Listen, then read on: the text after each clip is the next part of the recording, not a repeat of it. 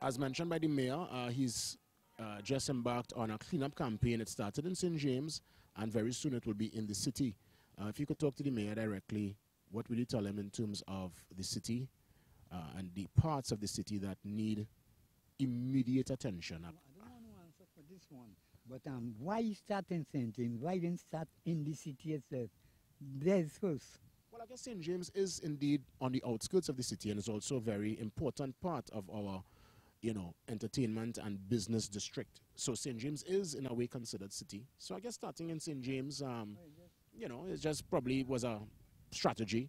But he's coming to the Port of Spain. Where do you need to come and fix immediately? The entire city. But give us particular areas that when you pass, you don't like the smell, you don't like how it look, that need to fix up. Frederick Street. Start from Frederick Street and continue all around. Yeah. My whole take is Frederick Street. This is a beautiful street that we can do much better with. We have ships coming in, tourists coming in, nowhere to actually say they're going to shop other than the port. Well, the heart of the city is where we're standing right now, Woodford Square.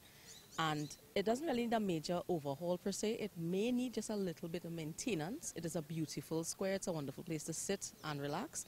And a lot of tourists do pass here. However, it's become a little bit overgrown concerning the grass and just the maintenance of the trees. It is a lovely place. But what place could get immediate attention right now? There is, it's on Queen Street, but it's directly opposite Chacon. Right opposite where the cathedral is on that side there.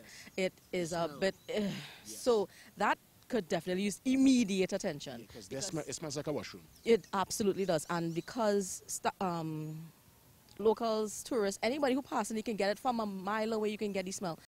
I would say the Independence Square, where most people let's come in, and the capital, possibly in the capital, so I think that's a good campaign that they have going on. I wasn't aware of it, but good to know. Obviously, you're coming in the city, you would have walked probably from Independence Square to Woodford Square.